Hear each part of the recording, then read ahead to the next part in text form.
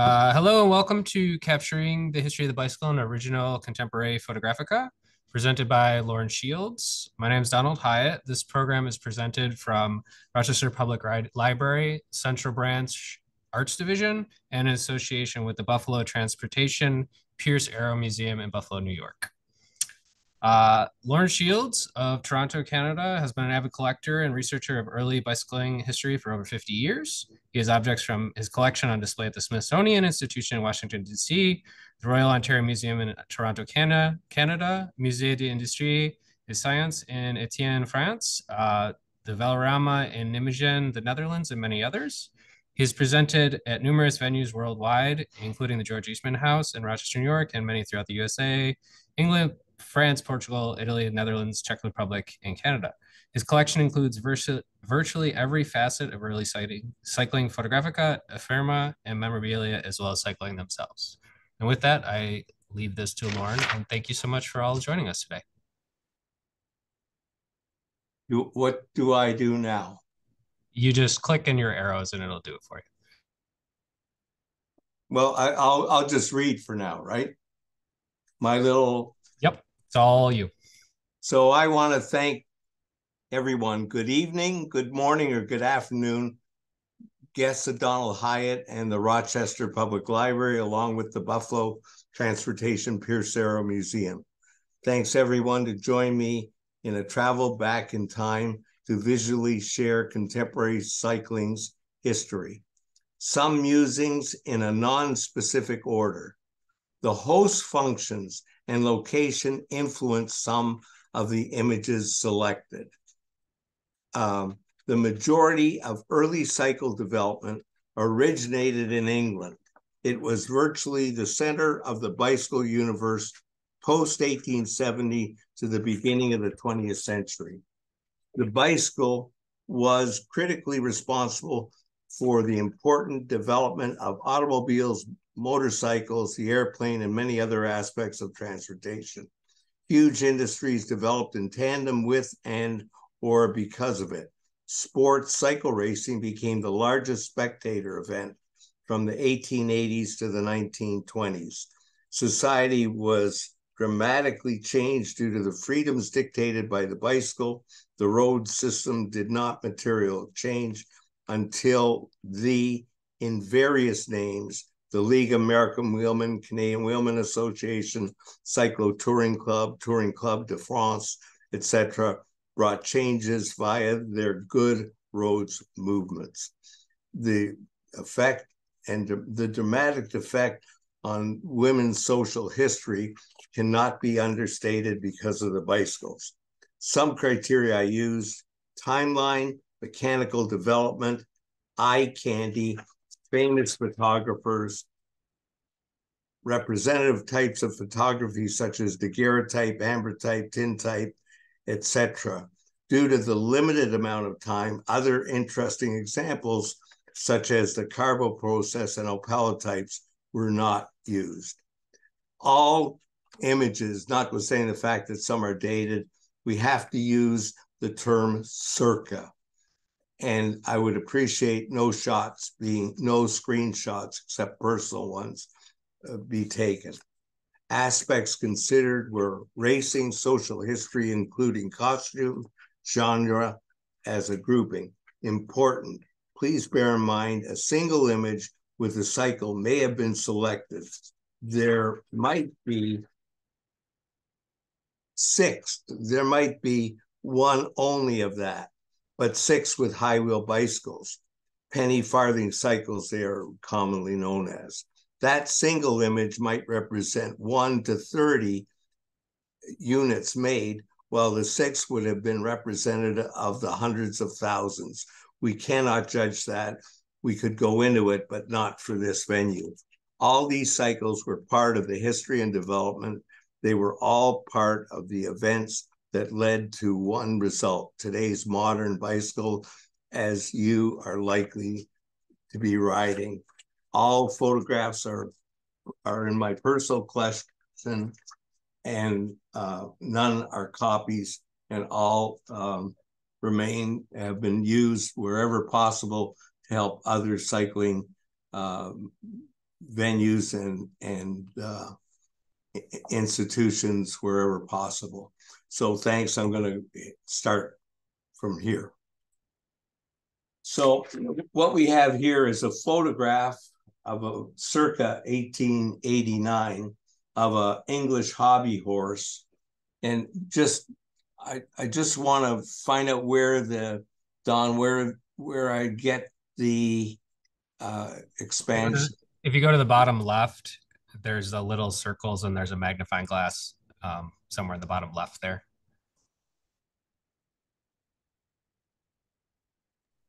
Click the left arrow.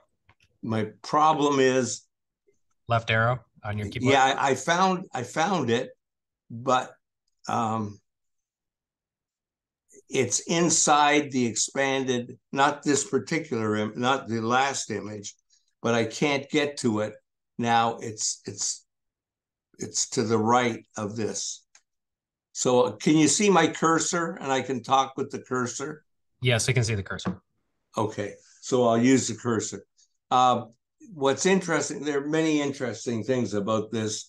The picture was from Hull in the United Kingdom, but some of the wood off the wheel, so they must have pulled this out of a barn somewhere. This is the original late 1818, 1819 Johnson pattern hobby horse from England, and it's more or less with the German Draisine what started it all. There's also just this part here. There's something missing there, but we can't tell what it is. It may have actually fit in there at one time. So this here is a daguerreotype. This is actually dated on the back 1850. And of all of the photographs and cycling collectors and museums we've been able to find, this is the earliest known dated photograph of a manumotive, pedamotive velocipede that has provenance. And the provenance in the Metropolitan Museum of Art in New York City, they have other family photos with this Frank B. James, who's from Cincinnati, Ohio. And this is dated 1850. And it's, and just a sidebar quick story, the only reason I got this was at the time, the person who owned it was unhappy with the few scratches on the surface. So I was lucky enough it had scratches, or unlucky at the time, but lucky enough, otherwise I'd have never gotten it. It would have gone to the Metropolitan Museum with the other images. So this is a quadricycle. This maker was Sawyer. It's English, between 1851 and 1860. This is from Dover in England. It's a very, very fine construction. You can see the quality of the workmanship. It's really beautiful, light wheels, etc. This is Henry Hill Hodson is the name, and it's an albumen print.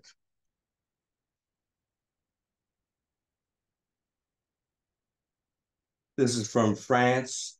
It's called this part here is called a serpentine frame. And it's a Delphine photo, circa 1867. It's got a whip there, but those whips were used continuously in Europe more than in North America. They were used to whack dogs because dogs would chase cyclists.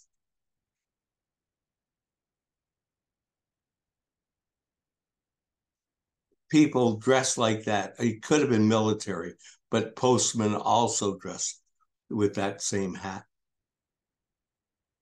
This here is Walter Brown. That's his name. Up here, Walter Brown. He was a champion rower as well. That was at the Boston rink. he won a race of 50 miles in the rink on a 43-inch Demarest. The Demarest bike was built in New York City. And he talks about what's sort of fun about this is he talks, see his legs. So he must have been some powerful guy for the person to have written that. It's quite interesting. And also you can see the name Demarest there. That's the name of the maker. So it was early advertising as well. And these are this group now with the velocipedes. They've put the pedals and cranks on generally the front wheel so that independent movement was facilitated. Now, this photo is quite famous. Right there, Helios. That was the name of Muybridge. And Muybridge was the famous photographer who did the horses with the feet up in the air. He captured those horses or the runners. And it's an important photograph. This was done in San Francisco at Mechanics Hall in 1869. And there are 4 velocipedes there. 2 of them we know from the style were actually made in San Francisco. It's wonderful. And I originally, when I got this, thought this was sand or mud or something, but it's a riding school. It's actually planked. You can see some of the lines going across this way. Gas lamp. It's a very important photo. And up here, you've got a wooden signage. There's no fold to it or anything else. It's just a wonderful object. And when you get into this stuff, you start to see the people, and these images become alive. So her name, and it's identified on the bar here, but you can't see it, is Millie Victoria, Queen of the Lofty Wheel. It's a cabinet card circa 1870 from New York City. And the card was photographed on Broadway and 27th Street. Another velocipede. This was a pattern that was very common. It was called a Michaud pattern or standard pattern. And after the serpentine pattern, this more or less took over, and it was quite popular.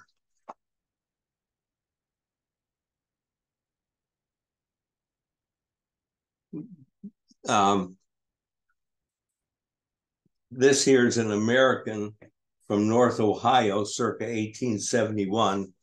It's an amazing machine. It's chain driven. The inventor did farm machinery. And Louis Schultz, who's on the site now with us, helped me and did some research with and for me. And I did a whole paper just on this one vehicle. But that's a lamp, double chain wheel. There's a chain wheel with the chain going around. It's on both sides, and it's really an amazing vehicle to think that somebody could create that.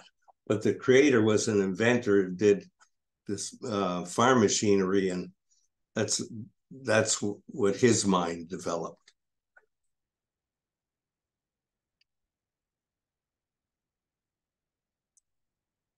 So this photograph was from Glasgow, Scotland.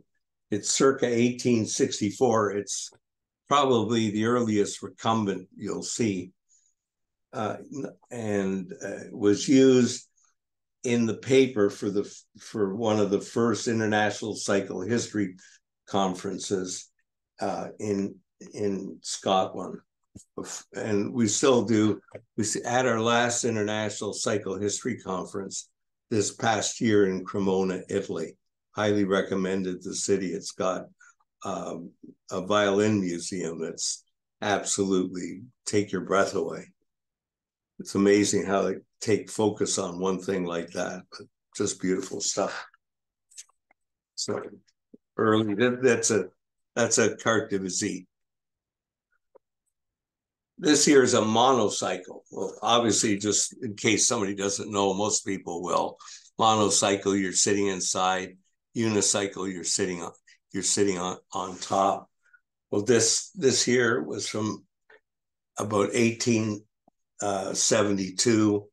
It's a carte de visite, and it's from Birmingham, England.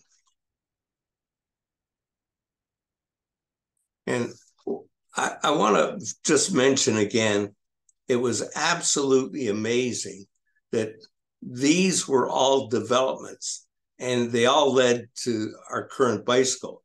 We don't look at them that way. We look at them like they're strange, unique vehicles, but they were all on the market. People were trying to sell these and develop them for the next great thing.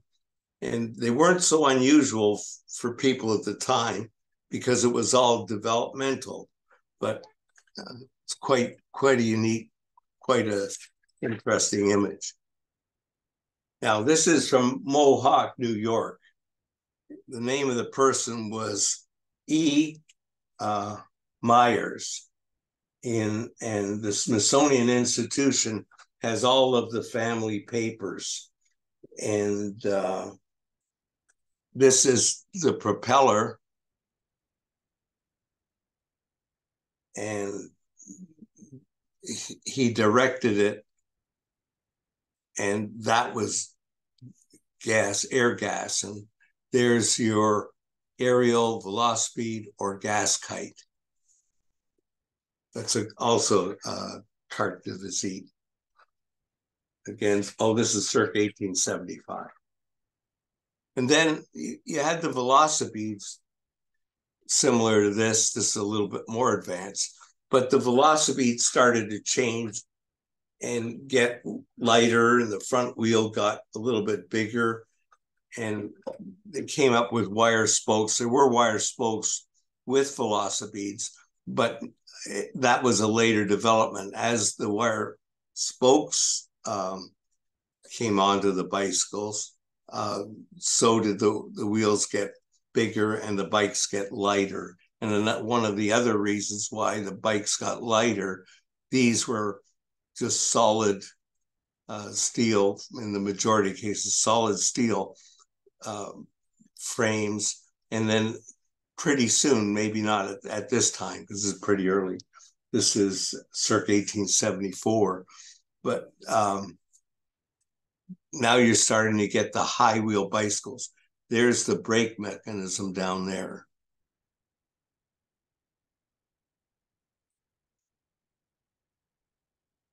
See it? So you got the wire off the handlebar going down. There's a wire there, and it goes in, and the brake comes down against the rear wheel.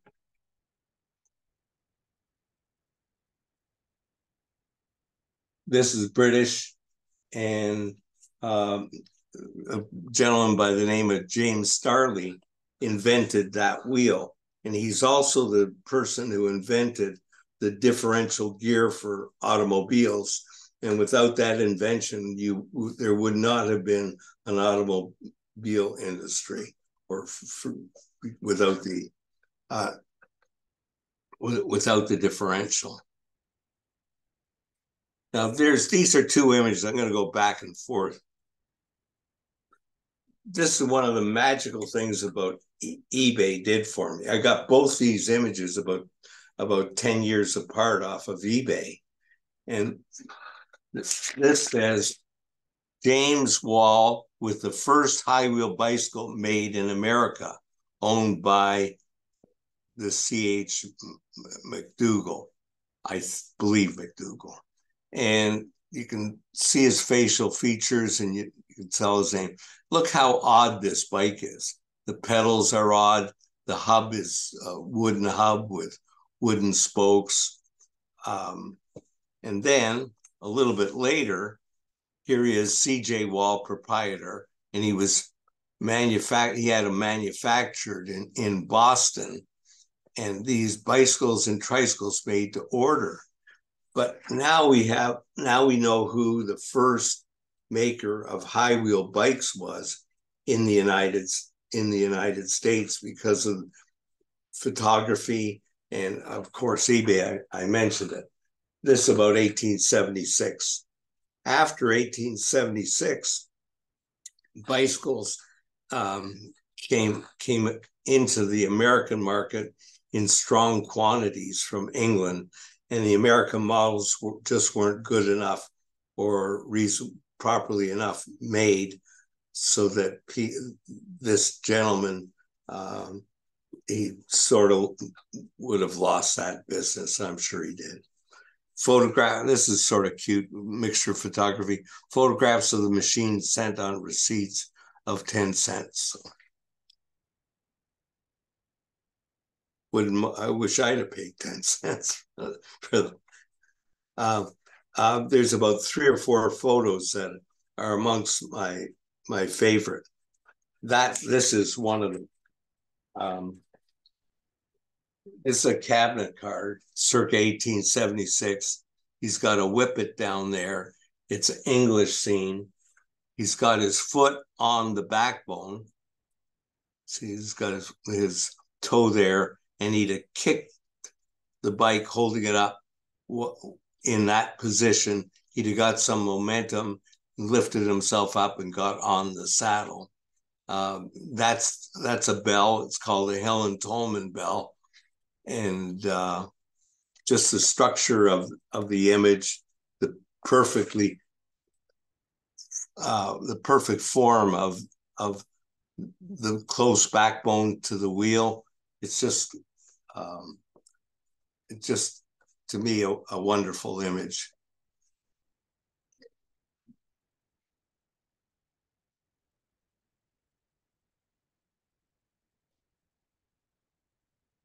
The drawer got rid of that.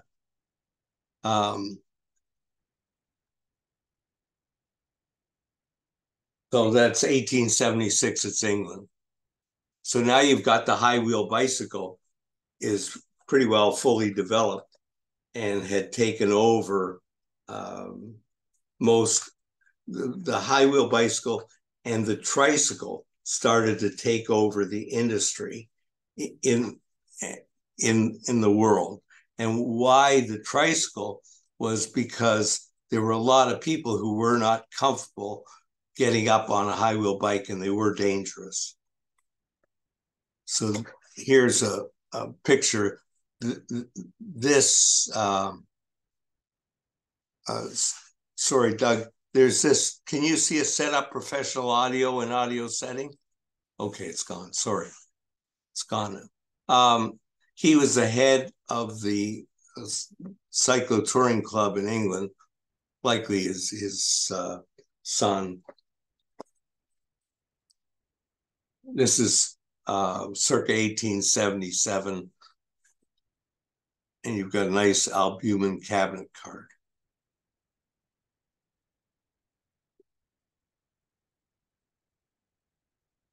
Now this here was taken with a Kodak camera, and Kodak had the images come out either in the center square or with the circle. And what was interesting about the Kodak camera is you mailed in the camera with the film included. They developed the pictures, mailed you back your camera with film in it, and the pictures. So this is an American image, and it was from Rochester, New York. Obviously the Kodak and that camera.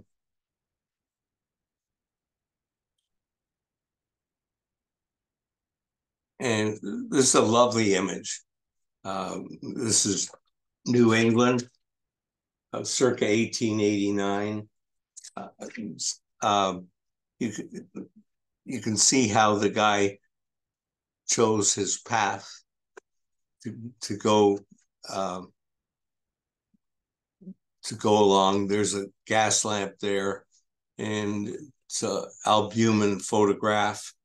And he's probably a clubman. If you could take a look, he's got a little identification on his cap in the center. So it's quite rare in these early images to get people moving or on them when they likely were not, or were not. Sorry, we're definitely moving, or likely were not in motion.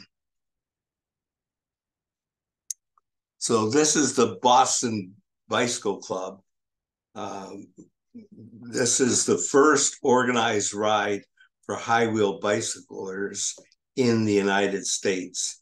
And this photographer, the American Photograph Company, in 1878, they did 3 photographs of the ride.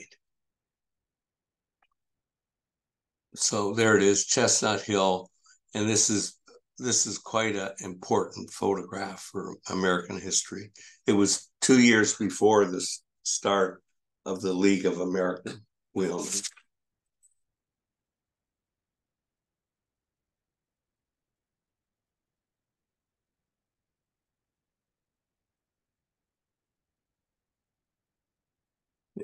And here's a Notman photo of the League of American Wheelmen on the rocks at Newport on May 31st, 1880.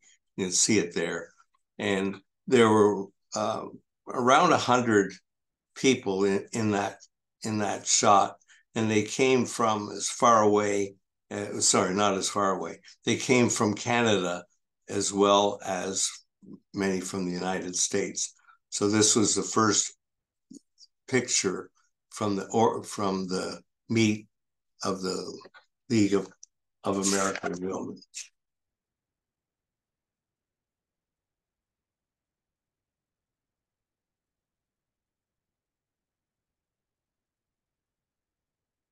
And the next there be 2 images of a bicycle club that came together, but they're nice because it's not only photographic history, it's also social history. You'll see the next image.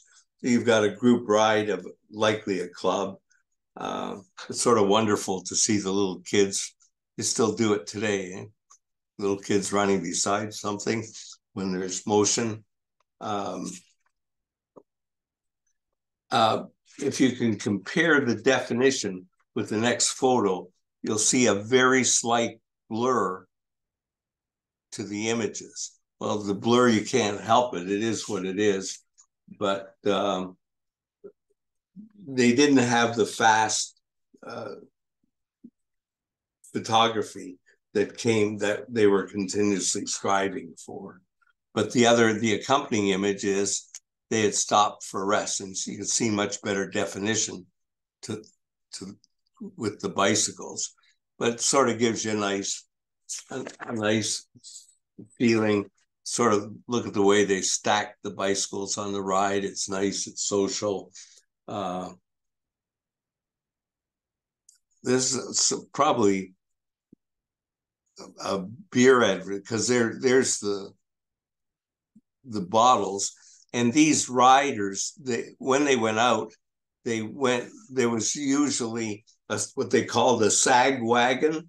So somebody, his bike broke or carried supplies or stuff. So to find this group stop somewhere and having supplies with them, it wasn't with their bikes or on their bikes. Those 2 images are circa 1883. This is this from Springfield, Massachusetts, circa 1883 again. And it's just excellent photography. It's sharp, it's well positioned. There was a big meet annually in Springfield, Mass, and it was one of the highlights in the United States of cycle racing.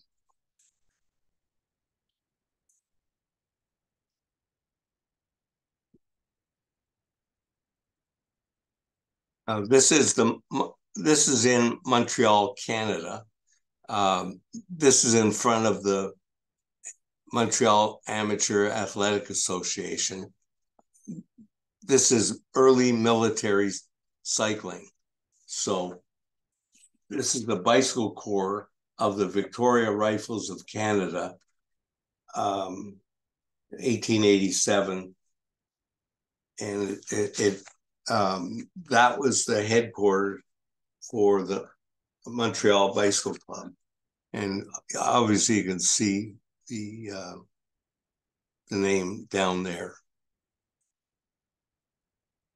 So now you're starting to see the military use of the cycle, but the bicycle was used in virtually anything that it could have been used, but it did change military cycling. In World War I, it was phenomenally, there were a lot of cyclist corps, and they used them for dispatch riders as well, and also in the Boer War, but quite all over the place. But this is a very early, very uncommonly found to find military pictures with these real early cycles.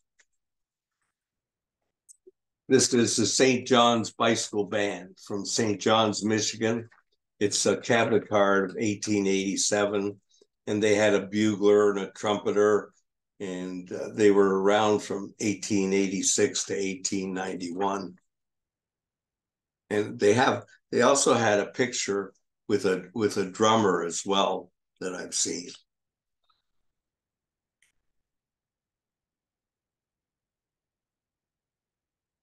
And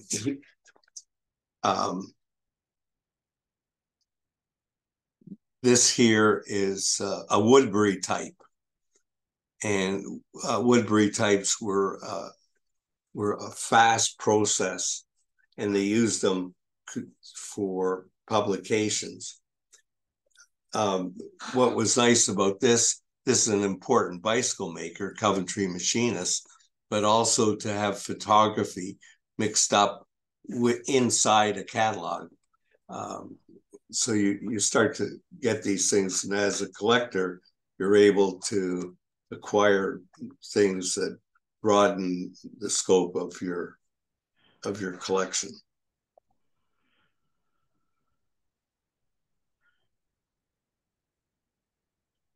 And again, 1878, you can see it up there. It's early. And she's a quadathlon. No bike, but you can see bicycle there, horseshoes, equestrian. She's a fisher lady and does shooting as well. Phenomenal dress. That's Borsheim in Germany. Phenomenal. Sorry? Oops. Sorry? Someone was unmuted. I think they were talking in the background. Okay. I was telling you about how dangerous it was for cyclists to be on high wheel bikes. So here's the proof. This is a funerary. There's his picture. There's the back wheel, the backbone, the handlebars. There's the front wheel and the front fork. So that would have been his bike. And this is saying goodbye. This is about 1888.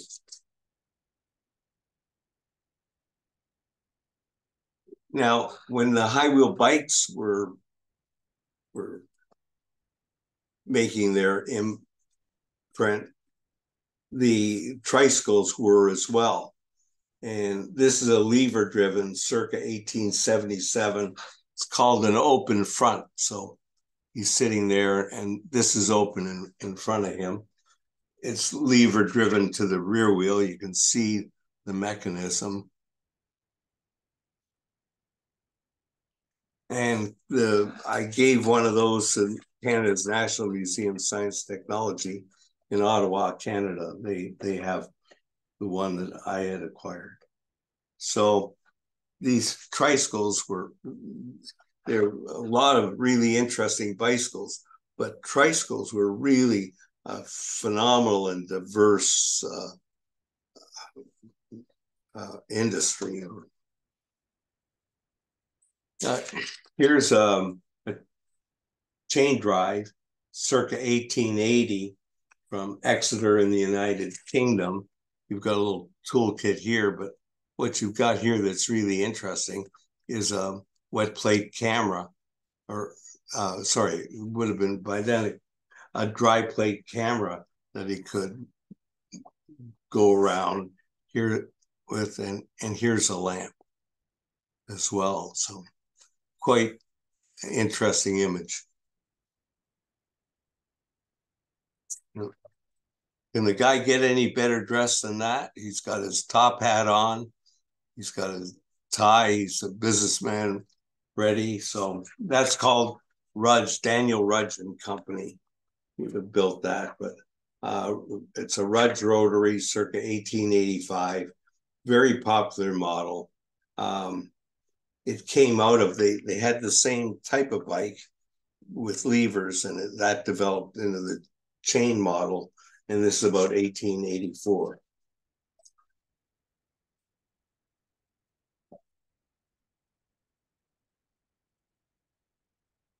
Now, this is row or something. So this is a rowing mechanism in here.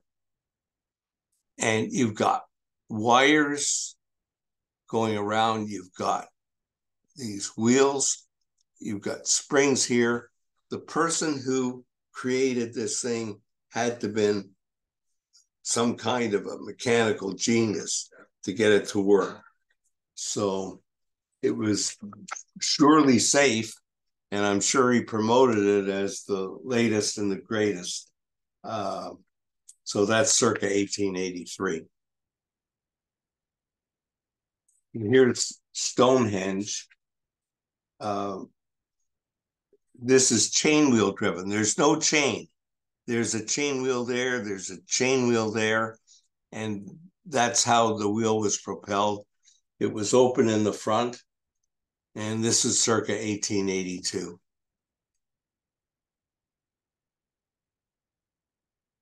And this one is also another interesting model. It's called a DOS, which translates to back to back.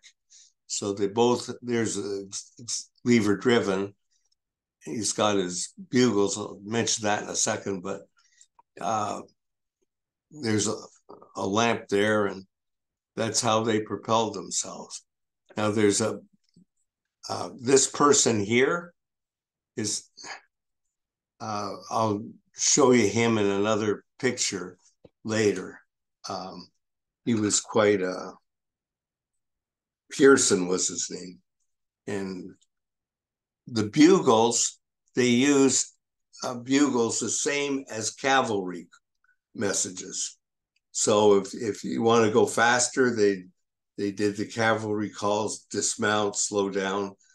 And so bugles were quite important and quite popular with cycling clubs. And this is circa 1882. It's all firmly assembled. It's back wheel steering. And if you take a look, you'll see in the construction, this here, these two work together on one axle.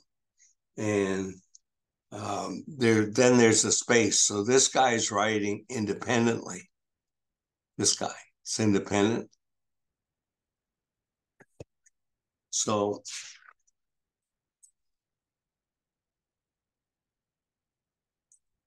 this is Luis Armando, circa 1883. The photo was by Jay Wood on the Bowery in New York.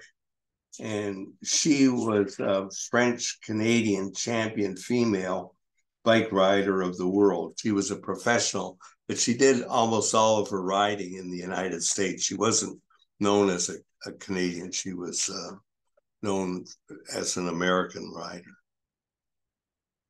And this is a great photograph. This is guys in a racing costume, which is similar to what we have today. But this is George M. Hendy. And Hendy was the guy who started Indian bicycles and Indian motorcycles. So that was him. He was champion amateur bicyclist of America and quite a famous person. His medals are still in existence, and they're at a library in Springfield, Massachusetts. And if you see, he was a champion 1882, 83, 84, 85, and 86. That was quite the feat. He was quite an important person. And this here is a interesting image. It's got Rowe, who is Rowe and Temple were two of the big names in cycle racing. But what they've done is they were going fast, obviously, but the camera panned across and caught them still. But all of the people and everything, they're all blurry because the camera wasn't fast enough.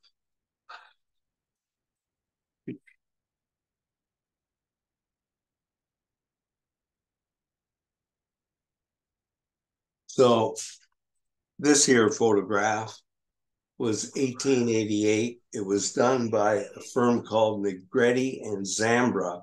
And if you take a look at the quality of the picture, you know, it stands out. They were very famous professional photographers in England, and they sold all kinds of equipment, counting instruments, air velocity instruments, speed, and camera equipment. So,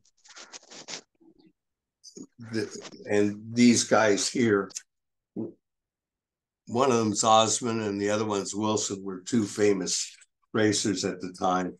And this was at the Crystal Palace track. And I sort of like this. I never saw this before.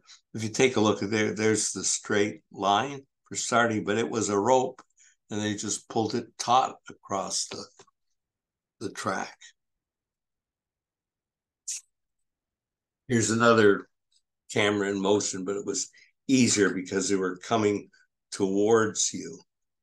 So the cameras were getting, the camera development speeds were a little bit faster. But this was done by the photographer was N.H. Van Sicklen, who also was a famous racer. And he won a lot of bicycles. An interesting story about him. He never sold any of the bicycles, but he won a lot of them. So he kept them and kept them until he passed on. He had over 20 high wheel bikes when he passed. And this is a Chicago photo. And if you take a look just over here, see how the cap's marked? You'll see an image later that's relevant. So Chicago, about 1889. Give you some perspective of the amount of people that were at one of these meets. This is Springfield, Massachusetts in 1893. And N.H. Van Norman, this gentleman here, was a famous photographer. And you can still see, so this is, the high wheel bike more or less was out of the picture by 1890. But there were still people who had them, and there's an example of one of them, high wheel bikes.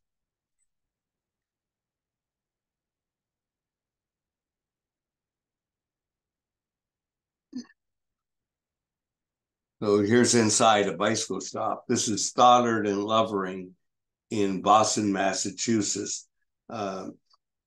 He advertised himself as the biggest store in the world, bicycle store in the whole world. I can't attest to that. I don't know. But this is circa 1887. Here's a lovely tricycle. These are the high wheel bikes started to be replaced, and you start to see what they called hard tired safeties. So normal sized wheels were on the bikes and lower down, but there was still lots of people still buying high wheel bikes. And there were small high wheel bikes over here on the right, and they had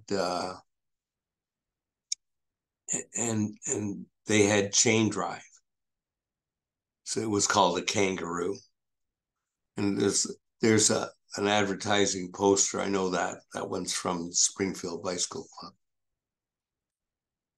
And this is a bike shop in Washington, D.C. It's 1886. It's H.S. Owens. He advertised himself as the first maker of a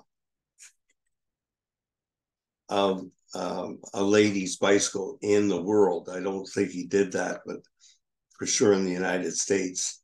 And there's all kinds of bikes in this that are really just shows you what was on the market at the time. So there was a tricycle. This is a Star bicycle. You'll see more of those in a moment. Regular high wheel bike, regular tricycle. So, and this is interesting also to see they're doing their repairs on outside, and there's a little bit of a construction going on.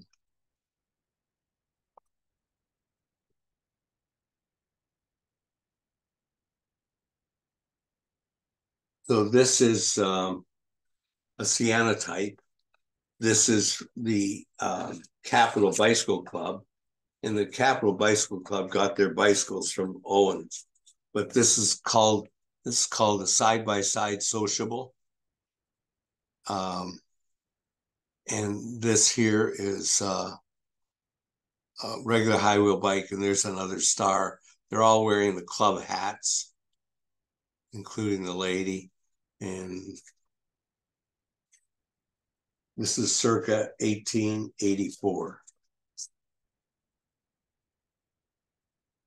And this is from a town called Nanuet, New York.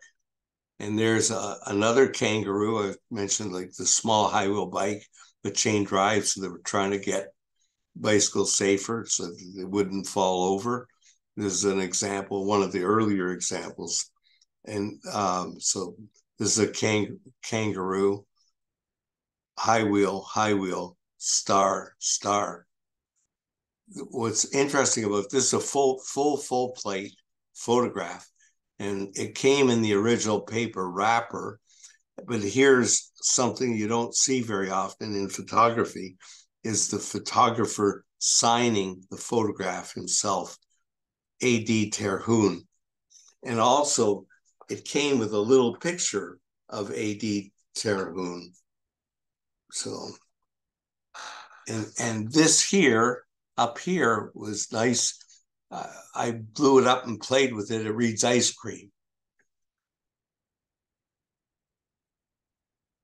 So this here is one of the first, what they called safety bikes. They were trying to make them using the high wheel as the standard. They were trying to get them safer. So this is called an extraordinary, Singer Extraordinary, circa 1884.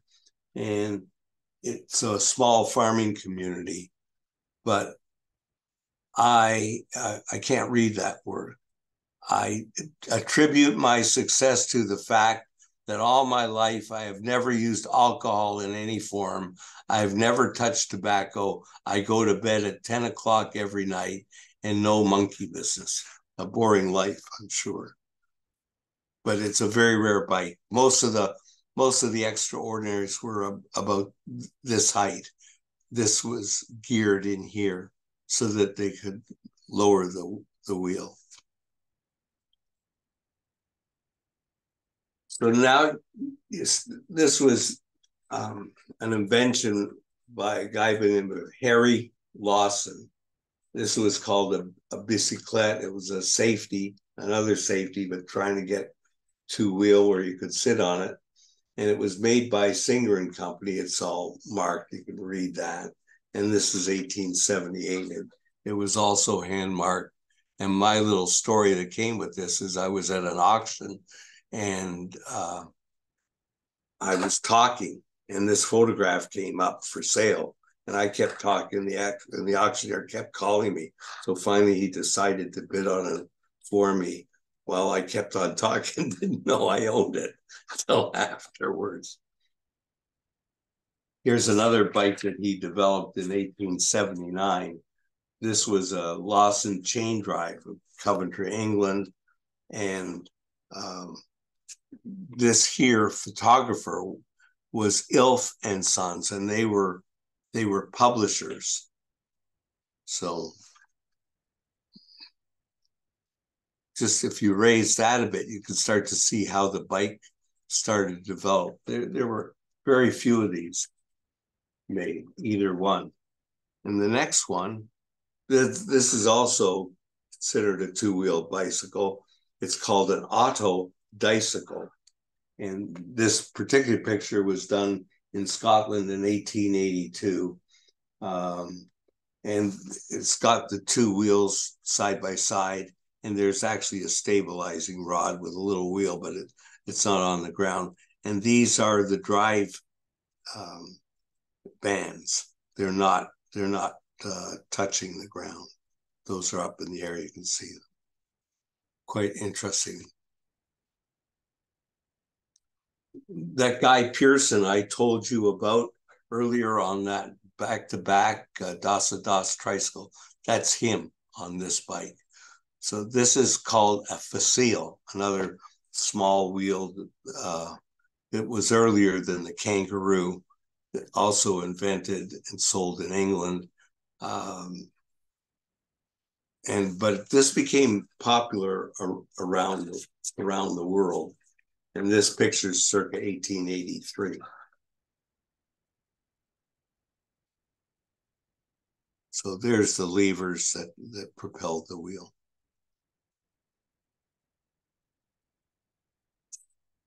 This is circa 1886. This is Gormley and Jeffrey made this. Gormley and Jeffrey were out of Chicago, and eventually they were the makers of the Rambler automobile, and it was called the American Safety. And if you take a look, they're similar in a way to the Extraordinary, but similar but very different. And here's the movement.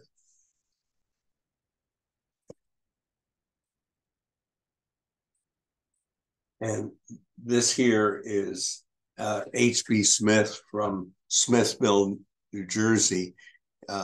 He invented this bike because Pope had many of the patents for regular bicycles. This was a popular, safe two-wheel vehicles.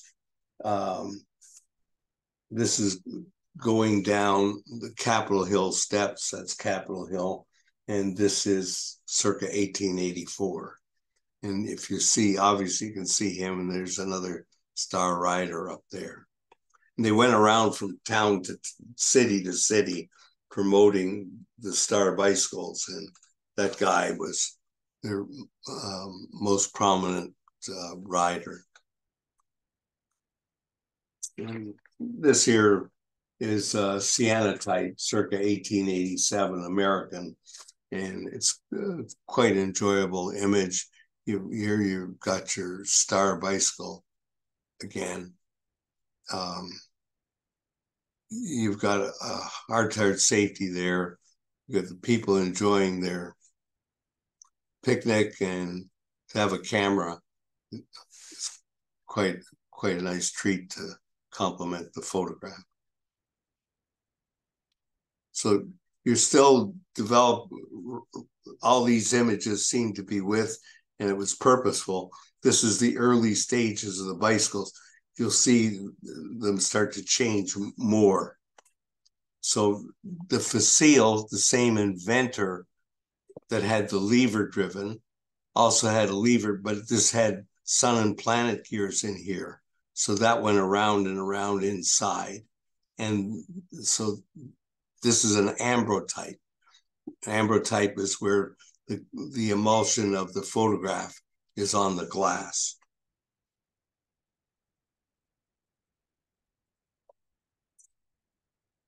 And this is circa 1889. And this here is also about 1889, it's dated. William von Wagner, and this is called an eagle.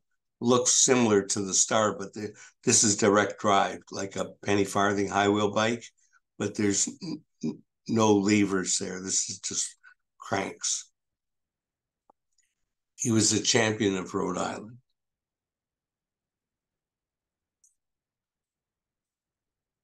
This is a lovely constructed photograph, circa 1887. It's from the United Kingdom. It's called a quadrant, and the wheels sort of floated. Those are channels there, and the wheels floated, but they were for direction. And there's a lamp, and the ladies are no doubt looking at a road map.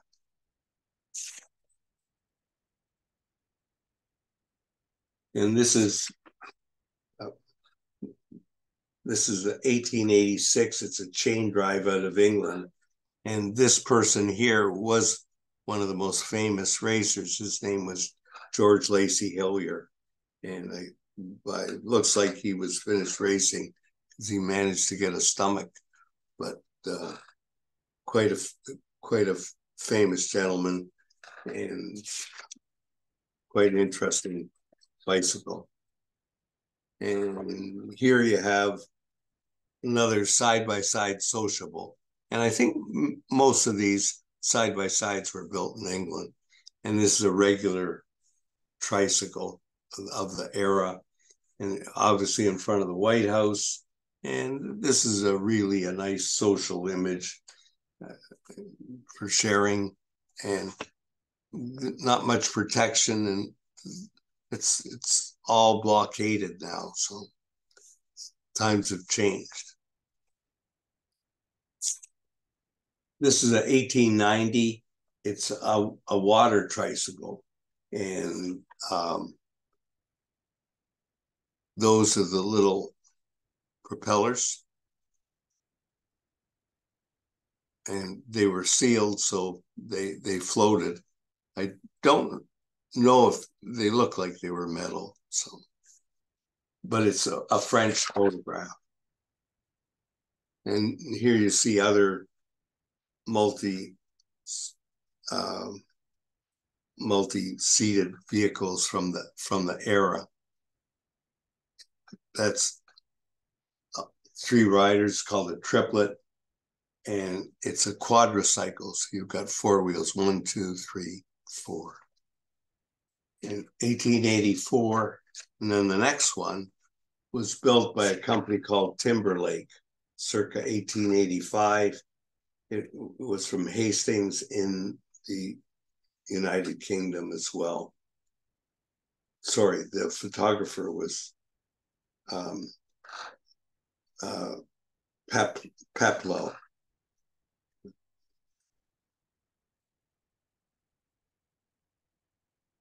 Now you start with almost two similar wheels, and this was actually a Rover bicycle, and this was what was considered one of the first, if not the first, commercially acceptable two-wheeled safety bicycles.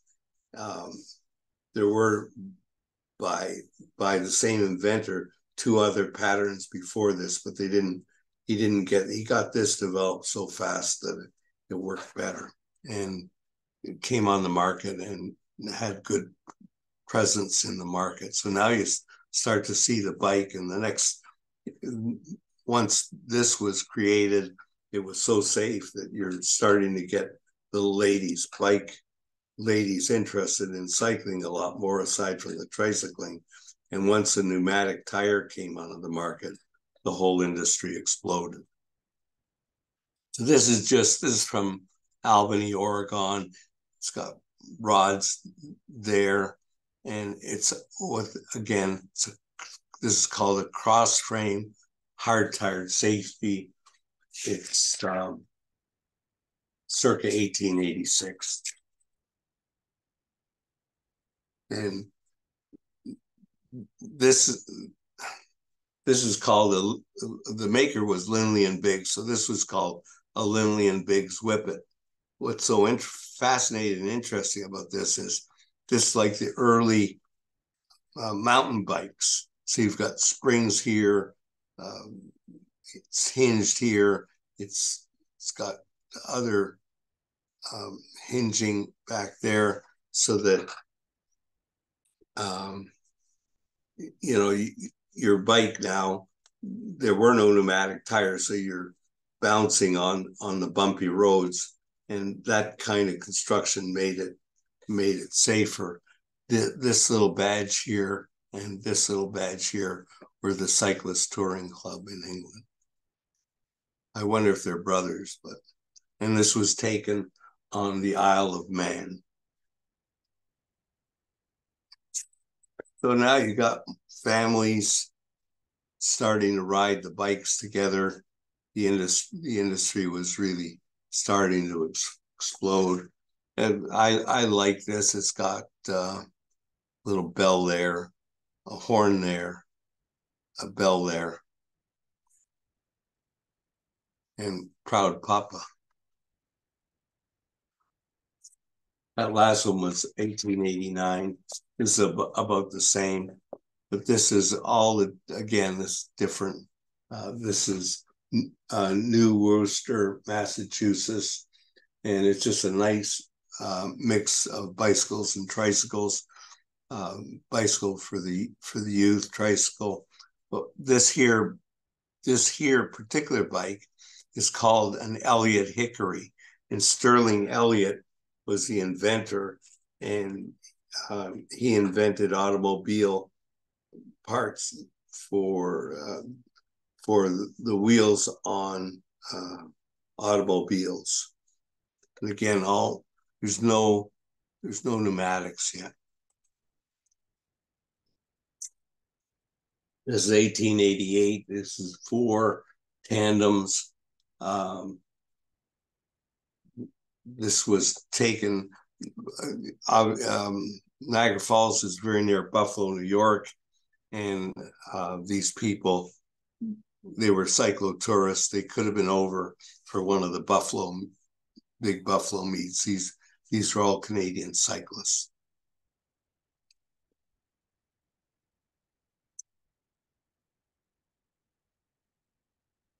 So this is Springfield, Illinois, and you've got all kinds of wonderful different little bikes. You got a little child's bike. This here and this here were made by Columbia, which was Pope Manufacturing. You've got high wheel bikes, and circa 1889. In total, there's 9 high wheel bikes in the picture. And now you're starting to see the end of the 80s, big changes in the industry. Dunlop was reinventing. He never invented the pneumatic tire, but in this is about 1889. It's England, and you've got hard-tired safeties, and again, and the tricycle. That's called a tandem tricycle for the 2 riders. And here it is. You got circa 1893, but it could have been earlier. But he's got pneumatic tires, and she's got the less modern bike, but that would have just become just how the marketing was changing. So now once you have pneumatic tires and those types of frames, the whole 1890s just boomed. And these are just occupationals. I just took out some for examples. The one on the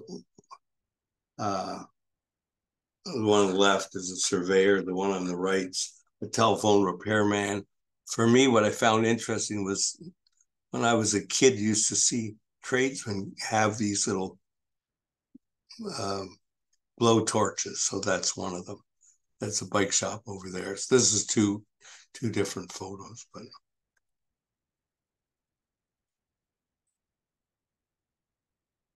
the left picture is 1893. It's a policeman from Buffalo, New York. The one on the right's about 1901. She's a geologist, and she's got a shaft drive bicycle. And originally, when I bought it, I found the image so interesting that I wanted to buy it, but I knew it was faulted. And then somebody told me that the image is not faulted at all. What they did was they placed the camera on a ledge, and that's why that white part was there. It was the focus of the camera. The lens could not be in focus that close, but everything else is a charming image. So about 1901 for the lady geologist. And this is two separate photos, circa 1896. Not quite the wide bloomers, but similar to bloomers and pants man style. This is again two photos that are put together, American. Next is two English ladies, and I wouldn't be surprised if they were sisters, but you take a look, it's about 1896. They're just drop frame, it's called. And here you've got about circa 1900 with a Rochester Cyclopoco camera. And this is interesting because they had shutter like levers there, but also like some of them did, I'm sure most of them, it had the tube for pressing the air for the shutter release. The next one's the lady. She hasn't got, also about circa 1900 American, but she hasn't got the tube. She's got her hand on the shutter release. And if we just look at this bike for a sec, it's just so perfect for what we see today. It's just, we call it a drop frame, but these bicycles had reached a level of perfection that there was hardly any changes from the from the mid 1890s through to the 1920s, 30s. They're just hard because there were so few changes. The industry didn't like from one manufacturer to another. A lot of them were so similar in appearance. This photograph is important because it's Ignace Schwinn from Schwinn Bicycles. This is circa 1896, and he's got his little puppy there with him, his child. And this is social history. You've got Grant's tomb. You've got, just a nice social scene. And there were no cars running around. This is what people did. This is what people bought.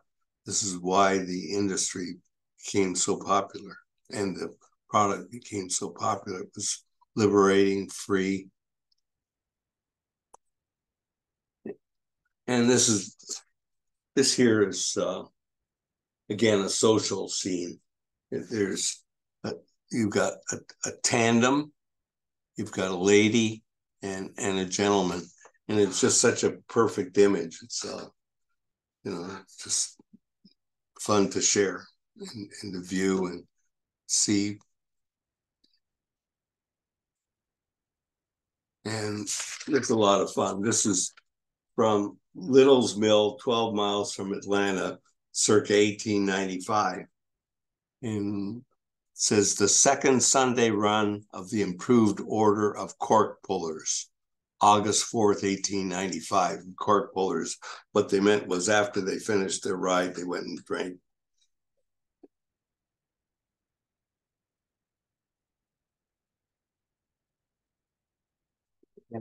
This is from 1896, places Homer, New York. It's a social scene. This is a rare, called a crypto bicycle, but this one was made in America. That crypto wasn't the name in America, but that's the style of English. And there's a black lady there in the amongst the crew. You wouldn't have seen that in the South. And that's the Homer Bicycle Club. And this guy blew up his well, you can't see it. It reads Homer. So it was the Homer Bicycle Club. And this image is circa 1896. It's German, and it's just such a beautiful image. You've got the black and white outfit, the club, it's just perfect, and gazebo behind is. And that's what a lot of the clubs were. Some of the clubs were men, some of the clubs were women, and most of the clubs were social, men and women.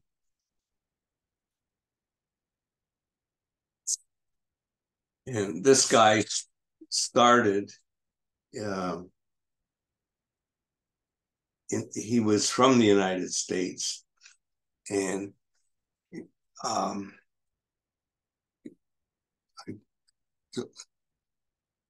he went in 1893, went to the Chicago World's Fair. This talks about his trip. He mentions that, well, trip outlined on map.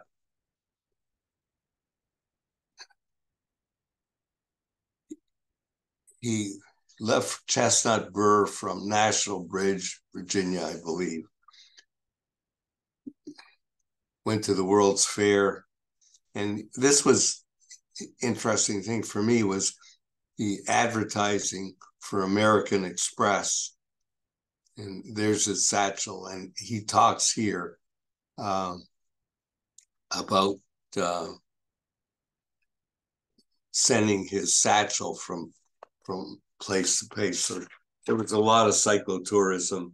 That's an example. These are Americans in Europe, another example of cyclotourism. About the most interesting thing here is this was a regular ladies' accessory on bicycles for cyclists. It was mesh, and there were lots of images with this mesh over the face. I used to think these photographs are faulty or the people moved or something, but this is an example. You can see the mesh. So you've got also you have another camera in here, and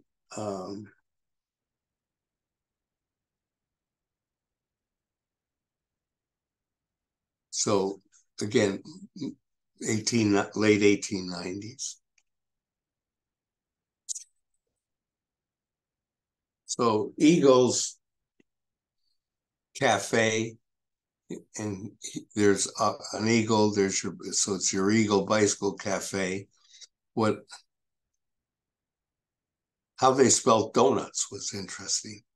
DOUGHNU,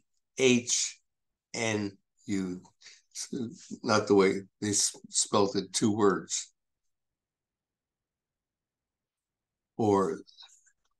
And this is circa 1897.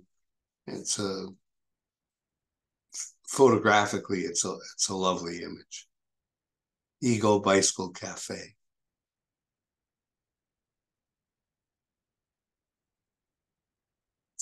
Well, this rider has Newport on the front, and Farber must have been the rider's name, because here's the photographer's name. So, but the interesting part about this image is that the photographic backstop is a painted backstop of a bicycle race event. With this, these were the towers for the judges and the timers.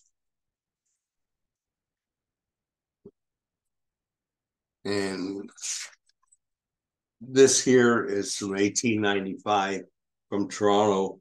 The trophy on display is still in existence. They have it with pride. So now it's the Royal Canadian Curling Club, but it used to be the Royal Canadian Bicycle Club. They call themselves the Royals, and they won the Dunlop Trophy 3 times. So for winning the race 3 times, they got to keep the trophy. But that gives you some indication of how important the industry was. And this is also nice. You can see little bicycles. They're on the trophy still.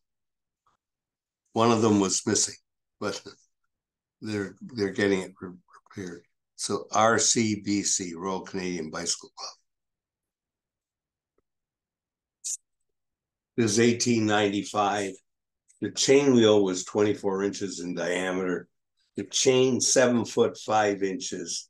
It was from Dorking in the United Kingdom. It's geared to 220, and it reads in here was with a freewheel, and it's quite the interesting race machine. Highest geared machine in the world, geared 220. I'll let you look at that. It's quite interesting. And mile a minute Murphy. This gentleman, Murphy, did the mile on Long Island in 57 minutes, 57 and 4/5 second. And he was drafting behind the car. And here he signed it, compliments of Charles Mile a Minute Murphy.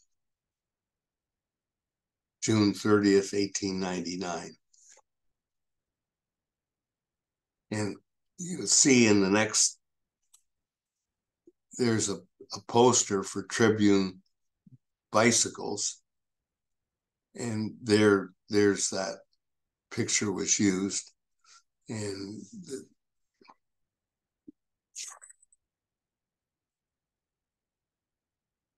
there's a sign in here, so you for the Pan Am Games, so you can date that about 1901. Pan Am Exposition, sorry. Nice safeties, nice exterior bike shop. Now, Waverly eventually went on to build the Waverly car. This is Waverly Bicycles. They had multiples of stores. And this was their Buffalo branch. So Waverly was in Indiana. This is their Buffalo branch. They've got a guy's name here, Augustus H. Knoll.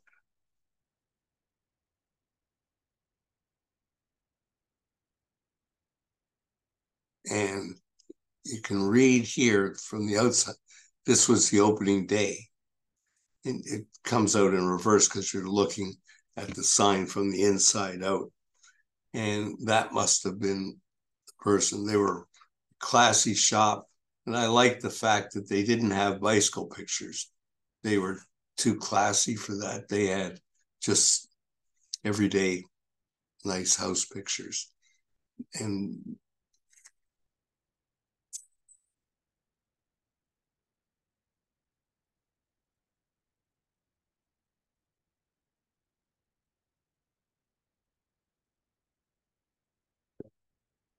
start to see some social importance of this Dudley. He's doing bicycle repairs. He's doing jewelry. There's a clock. He's doing watch and clock repairs. But what's extra interesting is Dudley Auto Garage. And when the automobile was first running around, they didn't have a place to get gasoline. There were no gas stations. So what they could do was the bike shops started to carry the petrol for the automobiles. And so Dudley looked like he was quite the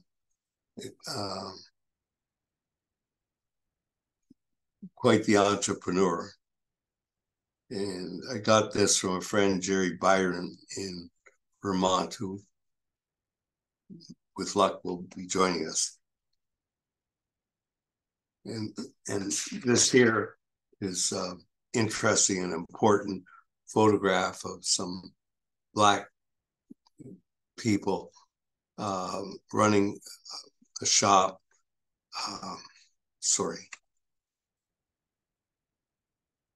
So on this side, you've got shoe repair and leather repair. And on the left side, you've got bike components, bicycles and bicycles. So these are all frame sets in the back. And they've got signage for cash only. And some people working hard to make a living. It's quite nice.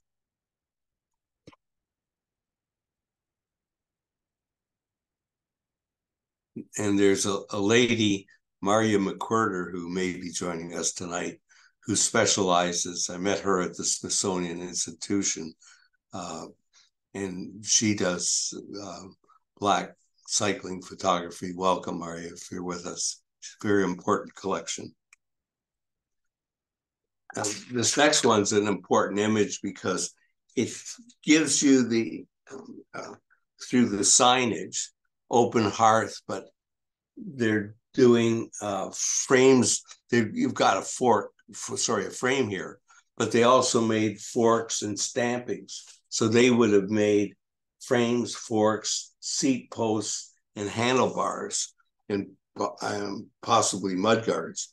But what was important about this was by the mid-1890s, somebody could buy frames, forks, all of the componentry. They didn't need to have anything. They could just buy the components and just put them together. And there wound up being over 300 makers in the United States. But I'm sure that was of some note. But anybody who ran a shop could start to buy components. And that was one of the reasons that there were hundreds and hundreds of different shops selling bicycles that they made. And they did it because even the bigger companies it was cheaper for them to buy some of this stuff than it was to make it themselves. This is Raleigh in France. The photograph came from France, but this is Raleigh in Nottingham, England. And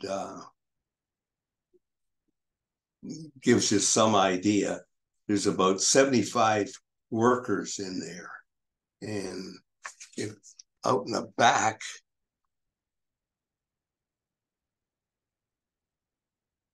you see all of them. They've got their coats hanging up. Quite sort of fun. And there they are. They've got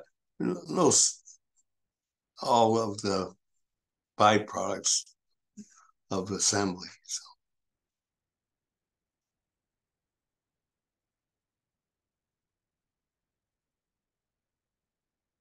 So here's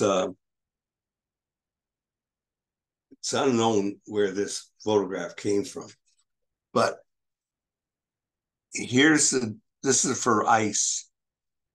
Those are the runners for the ice. Here's the chain wheel, but here's the big chain wheel that there's a tooth right there. That went into the ice, and then you could steer it. And this was his invention. This is circa 1898, I believe. Next one's another invention. And this one's really interesting. This is about 1900. I'm not sure whether they were called, the other ones were called road skates. So I don't know if these were called road wheels or not. It's American. This is probably patent photography, very sophisticated. This is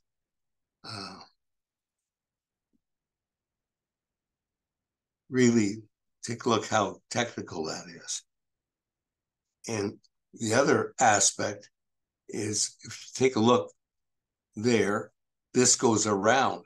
So this is going completely around the wheel.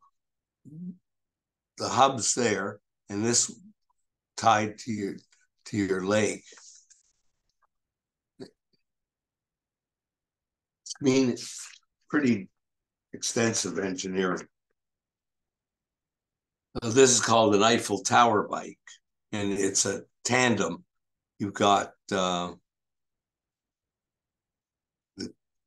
chain here going up, and you've got a chain here going to the back. It's about 1897, and this particular photo was used in a magazine. I sort of like the way that people are intrigued with what's going on.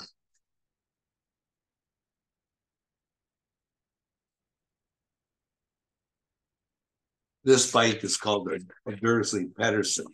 They're making that style of bike still today. The person who's on the left who's riding was a famous person by the name of Tom Hughes from the United Kingdom. And what's he got? He's got a lamp, a bell, front bag, and a front carrier.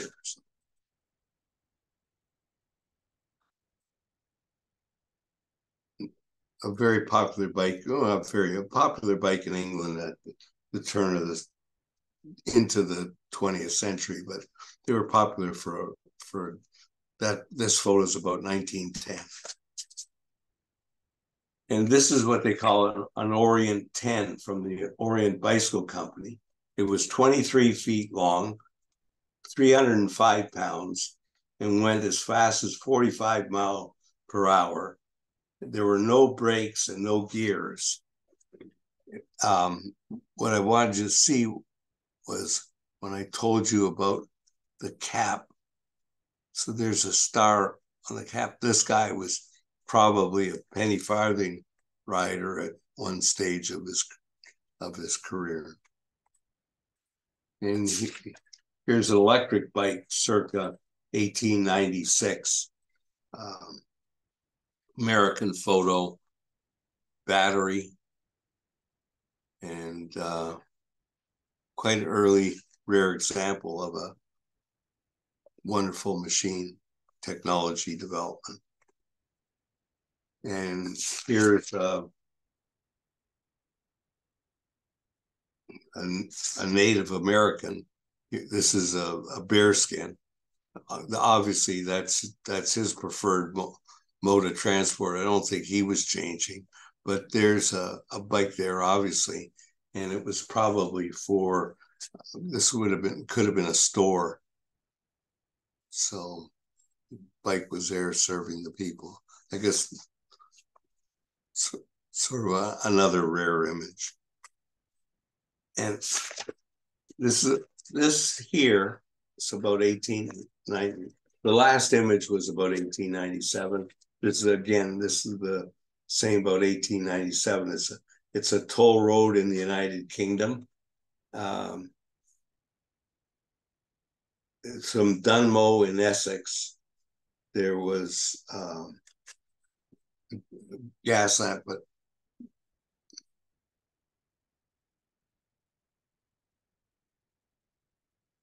he's got his golf clubs with him, and there's a couple ladies riding bikes. So in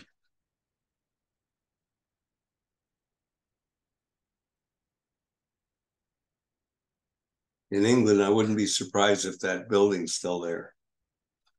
There also, this is a carriage full of people.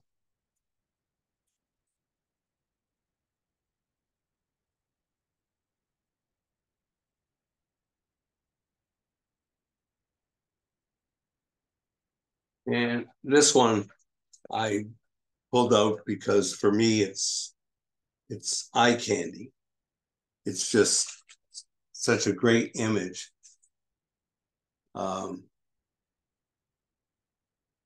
Clash of technologies, for sure. Blacksmith, but he's shoeing the horses. What I find sort of, if you can use the word cute, you got the kid with bare feet. There's the workers shoeing, and you've got your cyclists. This is about 1898. And some of you might know one of the most famous pictures, oil painting, is called American Gothic. It was drawn by Grant Wood in 1930, and it's just iconic. Well, this is as close as I'll ever get to American Gothic, but here he's got his child equate to the front forks. The ladies look similar. The structure of the windows similar. You've got a gentleman there, and then we've got the bikes balanced with the horses in the back.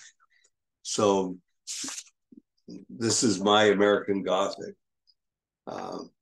The original was shown the first time at the Art Institute of Chicago.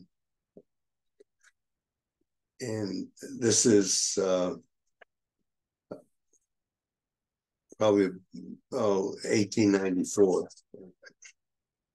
And talk about Chicago. Here's the Chicago Hospital Ambulance Corps. And I guess as a collector, you know, it's really faulted, and this has been cleaned up quite a bit. But, you know, you get a chance to buy a photograph, and it's so interesting. You likely never will see another one, let alone have a chance to buy it. So you have to buy it. This is all damaged. And it wasn't until yesterday when I was looking at the photographs again that I found this guy here, that there was another person behind it. So, and this is this is a tandem bike. So they had the length on a tandem bike, but they didn't put in the seat. This is about 1898. And here comes Santa. So this is about 1898 also. And his signage reads Christmas up to date. But I'll do this so you can take a look at.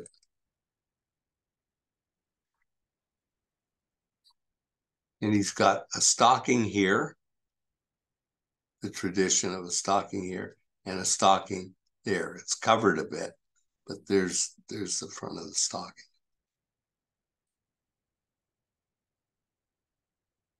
And it wasn't till Coca-Cola did a fat Santa that the fashion changed, and all of a sudden he became a fat person. This is about 1898, this picture. Merry Christmas, Merry Xmas, welcome. And I just wanted, this is wrapped up, so I think that those are ornaments. And as a photograph, this is the importance of this, because it's a tintype, and the guy's just got a regular safety. There's nothing special going on, but you've got lighting equipment in the studio. This is a studio shot, and you very rarely you can see sides and fronts and flooring and different backdrops, but you hardly ever, if ever, find equipment in the photograph. So this was interesting to acquire. And it is what it is. Maybe his signature trick, I can't tell you, but he's got his bikes, he's got his chairs in the mouth. I can't figure out what he's doing any more than what he's doing. So this is a stereoscopic card. And when I scan my photographic cards for showing, I do all of them with half plus a little bit, so that the people can see that what I've used is for is out of a stereoscopic card. So this is Spanish-American War, circa 1898. You've got a bayonet here,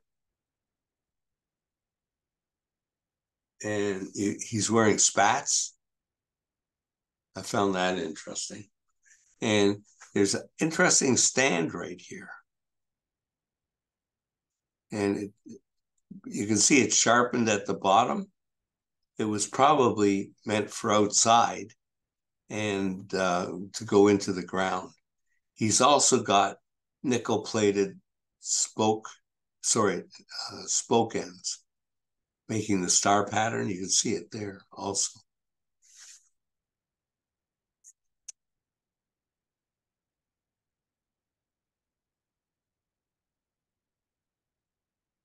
So this is the Cameron Highlanders on their way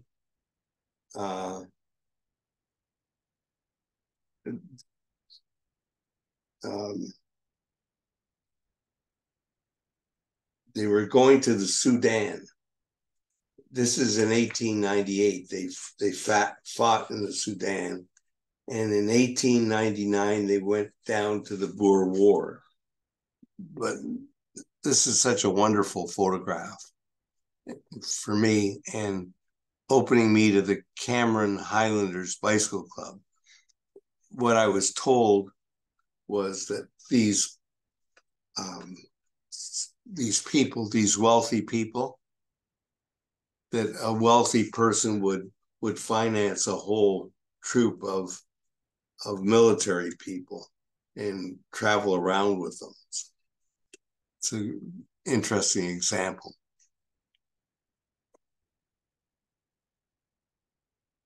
There's a famous American circus person. His name was Walter Nielsen, and an American, and he had a nice, important bicycle collection, which is in University Davis in Davis, California. And he wrote a book about his life and his travels. and he talked about how he had to carry his unicycle up to the top of that's the pyramid of Cheops, I think, but how he had to carry his unicycle up to the top. But in the photograph album that I got, there's a picture of a Egyptian, I'll call him a laborer, handing Nielsen the unicycle. So not everything he wrote was straight up. So, and you can still see his bike collection at U Davis. It's quite a good one. This is just eye candy. It's just a lovely picture circa 1904 of just youth. And it's just a lovely image to share.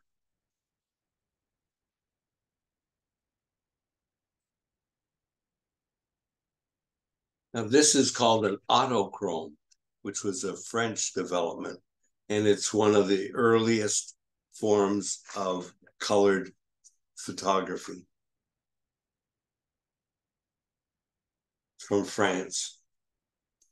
And this image is about 1908, and this part of a stereoscopic card.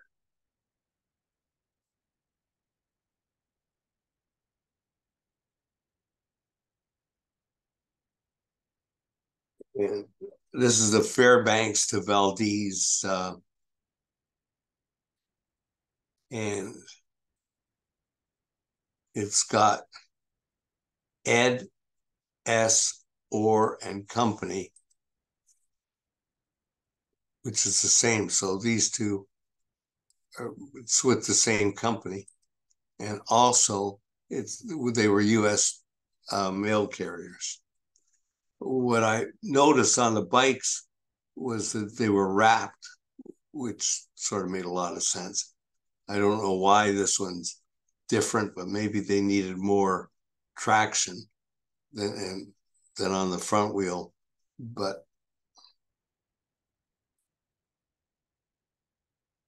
it seems that those are consistent around the tire.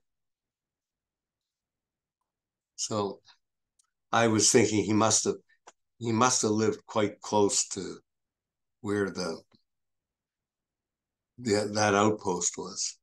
And again, this is Ed S. Orr, male.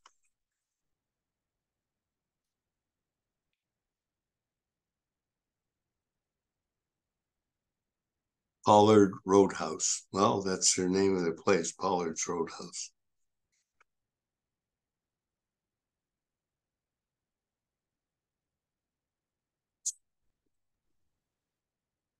When the rail system went around the United States, it was quite extensive, but the roads didn't always go with them.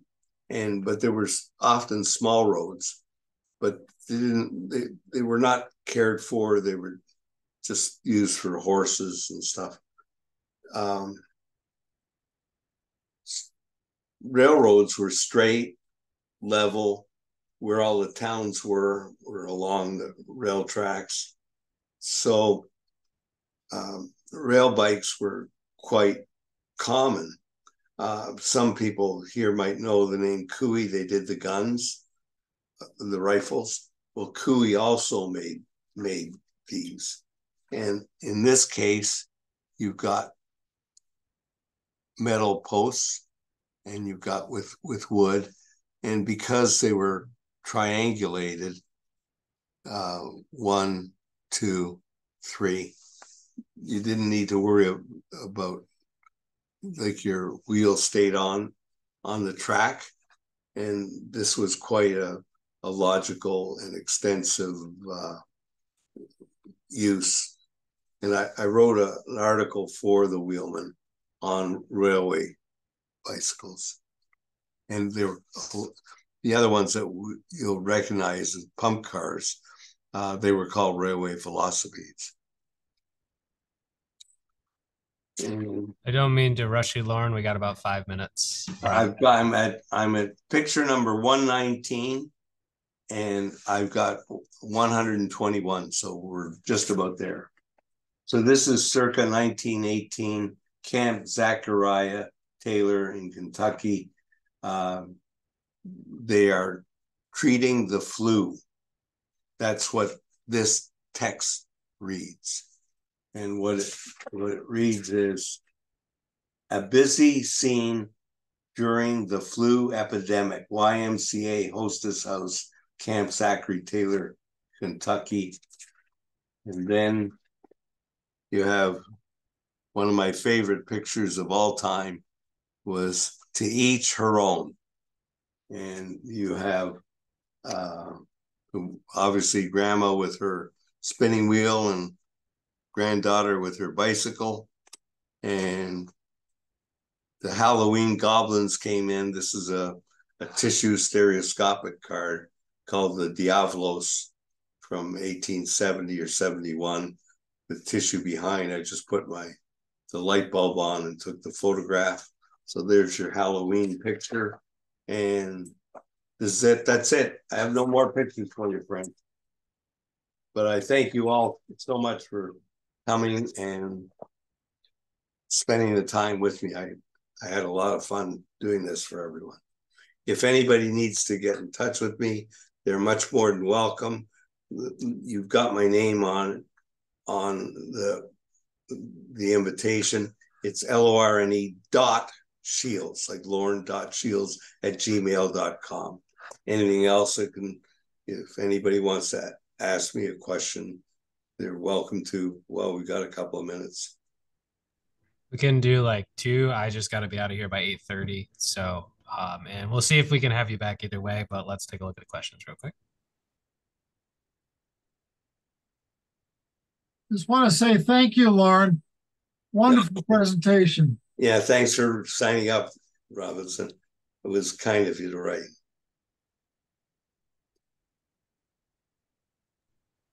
Mike, you got anything to say? You always have something to say, Mike.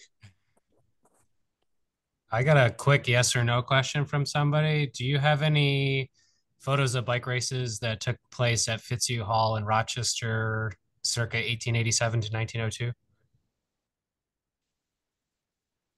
I have something, but not that. No, the answer would be no, but I have some signage and stuff that was probably there. The photos were from Rochester.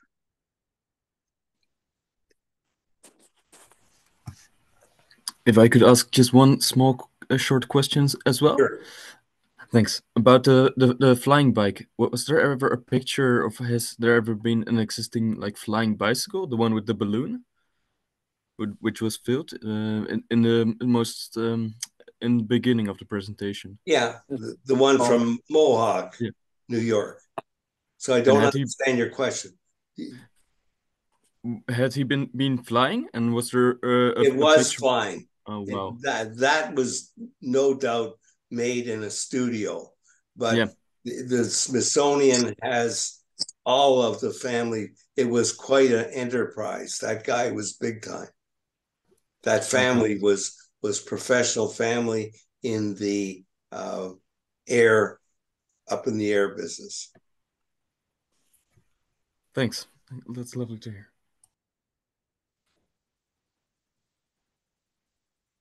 Well, thank you very much, everyone. Thank you, Lauren. Wonderful presentation. Thank you. Thank you all for attending and sticking through. Appreciate your time, and hopefully we can do something like this again. And thank you again to Lauren, and have a great night, everybody. Good night, everyone. Thanks again. Thanks.